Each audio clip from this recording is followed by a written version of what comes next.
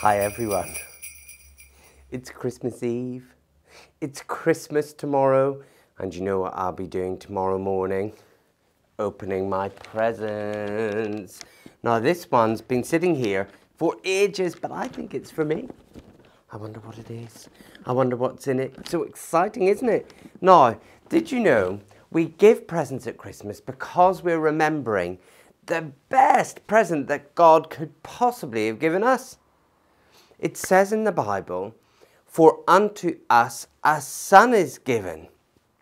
God gave his own son, Jesus, to us at Christmas. And Jesus is such a brilliant present because this passage says he's a wonderful counselor. He always knows what to say and what to do and how to tell us to live. He's a mighty God. Whatever difficult things we're facing, he's stronger than them. He's an everlasting Father.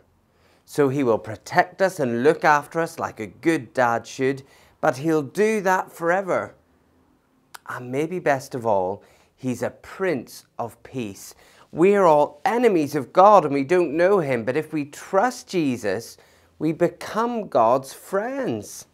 And he brings us peace with God. What a brilliant gift. Now, I can't wait to open my gift tomorrow. But I'm going to remember when I'm opening all my gifts that there's actually an even better gift that I just don't get to unwrap. That God gave us, his son. Now, thanks so much for watching over all of Advent, our Advent calendar videos. We're so glad you tuned in. It was great to hear the Christmas story, to learn about God being, Jesus being a king, to understand what it means for Jesus to be the Son of God. Amazing things we've learned. And maybe having a family Bible time is something you'd like to try, even after Christmas. Well, keep in touch. We'll send you an email and let you know some of the things we found that help us read the Bible together. Last thing I want to say is this. Have a really, really happy Christmas. I hope you get a good night's sleep tonight and have a brilliant time tomorrow. Happy Christmas.